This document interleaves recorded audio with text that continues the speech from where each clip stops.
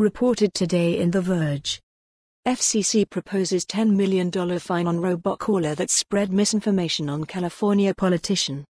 On Wednesday, the Federal Communications Commission proposed a nearly $10 million fine against a robocaller who allegedly spread false accusations about a California political candidate.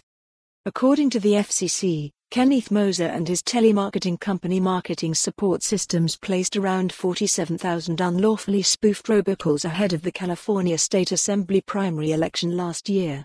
The calls were placed over a 2-day period and spoofed to appear as though they originated from HomeyTel, a separate telemarketing company with ties to Moser. The calls made allegations about a specific candidate which had already been investigated and disproven by the San Diego County Sheriff's Department, the FCC said in a press release. In a press release, the FCC said that Moser chose to spoof HomeyTel's number with the intent to cause harm to the company and others. The pre-recorded messages were allegedly sent without consent and violate the Telephone Consumer Protection Act, or TCPA. If investigators had relied solely on the spoofed caller ID number, they could have been fooled into thinking that HomeyTel was responsible for the violation. The FCC has proposed millions of dollars in robocalling fines over the past few years.